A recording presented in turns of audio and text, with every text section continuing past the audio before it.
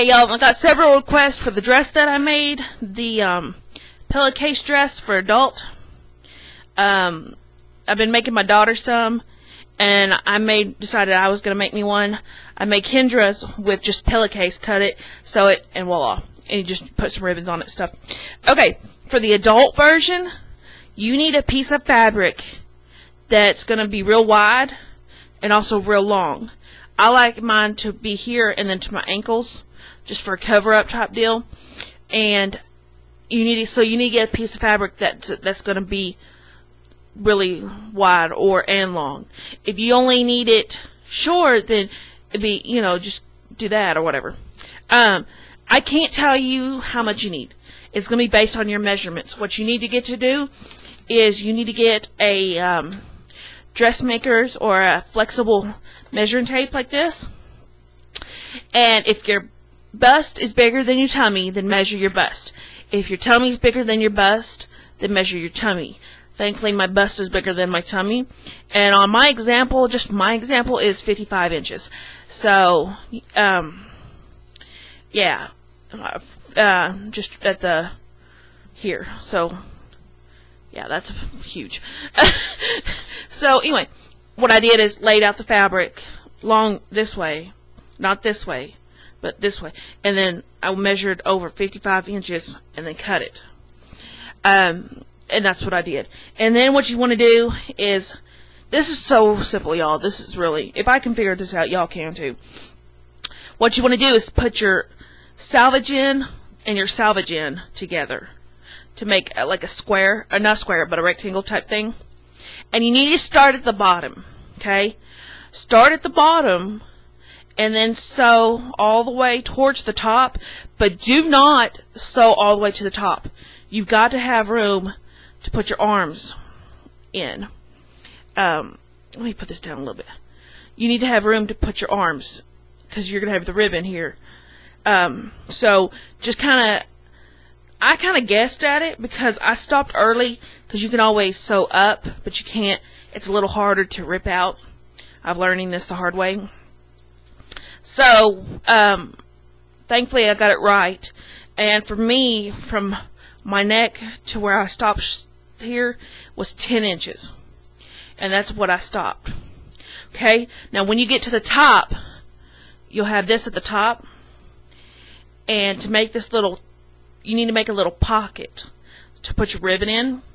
So all you got to do is just fold it over and then hem it right here at the bottom, and it'll leave this pocket to thread your ribbon through.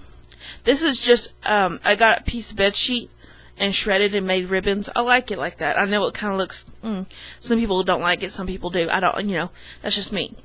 But you take a ribbon, attach it to a safety pin, and then feed it through here. And then that way it'll cause the bunch up to where you can do it like that. And it'll be like, then you put it on.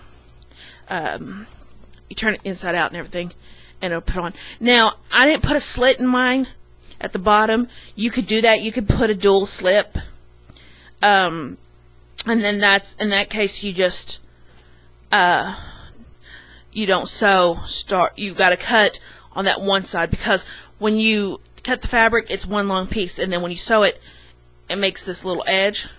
So you're going to have to cut and then hem. And I didn't want to deal with all that. I didn't want to have to cut and hem and blah, blah, blah. So what I do is just do it that way.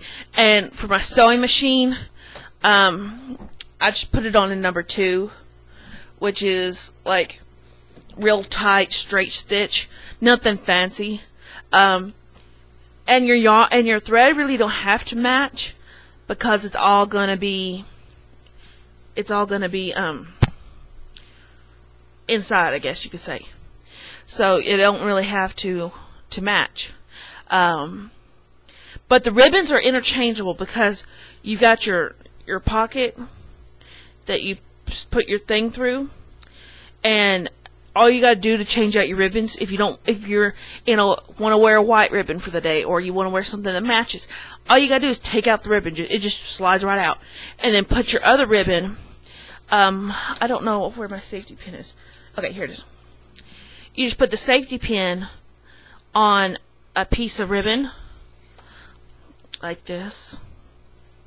I know this seems really simple, y'all, but some people, you know, this is kind of for my daughter too, because my daughter wants interchangeable ones. So anyway, you just do it like this, so it's on there, and then you'll just feed it through that sleeve that the pocket you've created, and it'll just come through, and then that way you'll have it in your thing. And then you just take off the safety pin.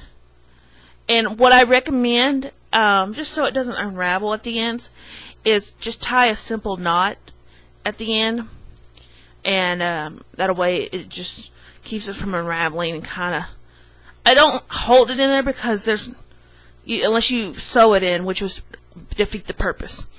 So anyway, y'all, I'm gonna wrap this up, but if y'all have any more questions, let me know, and I will try to get with you and help you out. But like I said, it's a so simple dress. Seriously, it's so simple, and you can make it any size. And for my daughter, I'm just using standard pillowcases, and some of the pillowcases, the king size pillowcases, are like way too long. So if my daughter's 8, so if you have a little bit of a smaller person, then you're going to need to cut the bottom off and rehem it, because that's the glory of the pillowcases, is that the bottom is already hemmed, so you don't have to hem. All you got to do is cut the sides and then add the ribbons. So anyway, y'all, holler if you got any more questions. Thanks.